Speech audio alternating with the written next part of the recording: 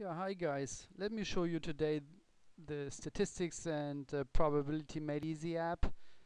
Remember, even though it's shown to you on the computer, it only runs on handheld Ti-Inspires. And this app is really massive because it holds a lot of statistics features for you and also probability. So here you can see under combinatorics you find all the permutation combination formulas, even Pascal triangle, binomial coefficients. The next section you find all probability rules and formulas, and you can apply them as well. In the statistics section you can find all the statistical data, average, mean, mode, median, standard deviation. There's the z-score solver as well.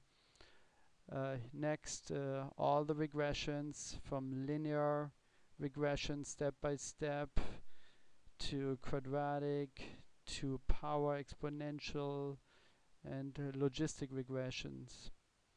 All your needed distributions are in here: binomial, normal, of course, exponential, geometric, Poisson, t-distribution, chi-squared, and f-distribution. Confidence intervals next. All the type of confidence that you may ever need for means, for two means, proportions. You can even find sample size given a margin of error. All the statistical tests are here: z-test, t-test, chi-square test, f-test. And last but not least, Markov chains and stochastic matrices. Alright, let's look at some features of the app. NPR, everybody knows NPR. 5 given 2, the number of rearrangements. 5p2 is found by doing 5 factorial divided by 5 minus 2 factorial, which is computed here. You're going to get 20. You change a number, you immediately get the correct answer. It's as simple as that. Binomial coefficients. This is a binomial theorem expanded here for you, and you can recognize 1, 3, 3, 1. Those coefficients make up the Pascal triangle.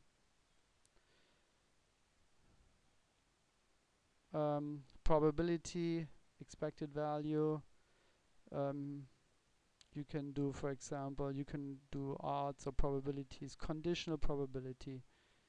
So you just have your formula here of conditional probability, and this app automatically solves for you whatever you need. If you are given up here, you're gonna get whatever is left blank. Very simple to use. Statistics. Find average, mean, mode.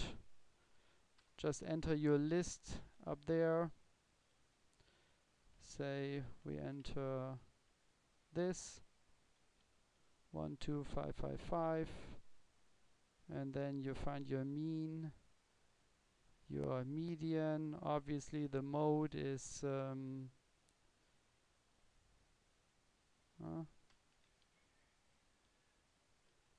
second. Mean. We don't have a mode right now. If I change it to 5, you see you get 5 here. Then the standard deviation is computed. For you first the variance, then the standard deviation. And the range is given to you as well. Regression. Say you want to find a linear regression, step by step, mx plus b. You enter your x coordinates and your y coordinates.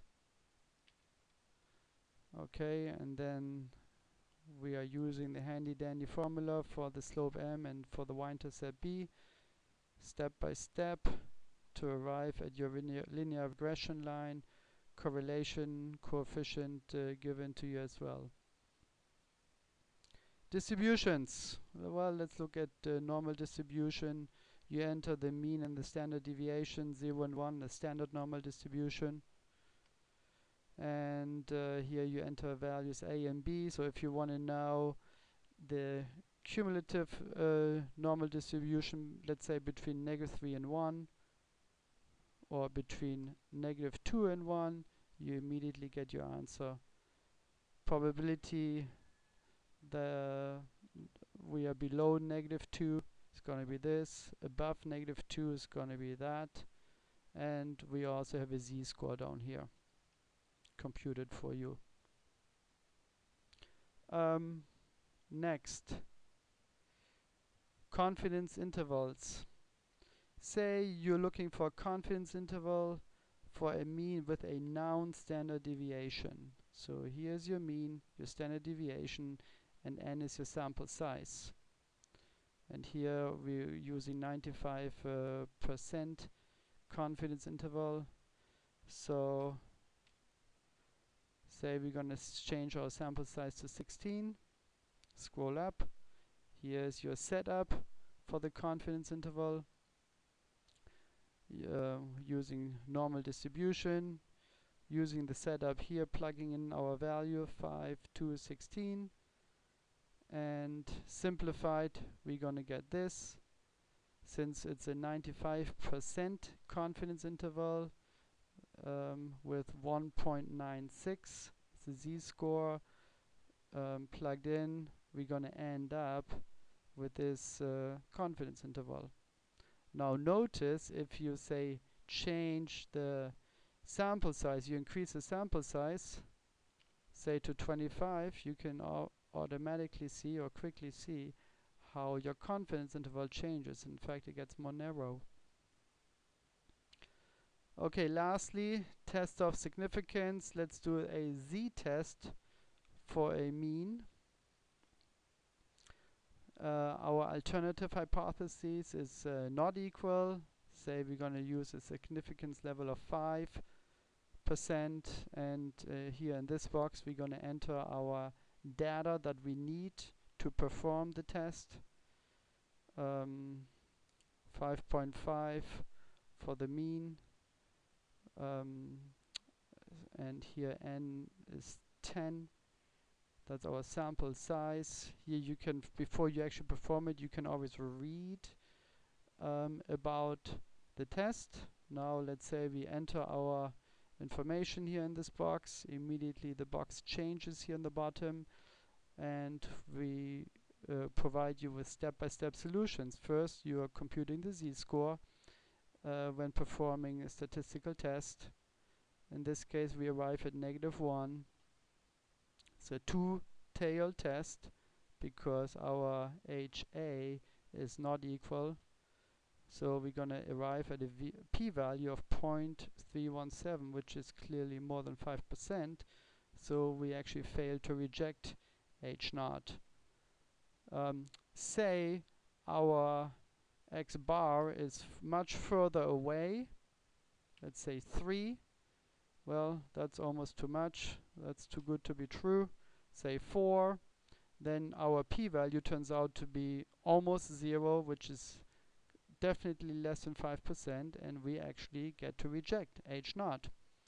So this app and many more apps available at Ti-NspireApps.com. Thanks for watching.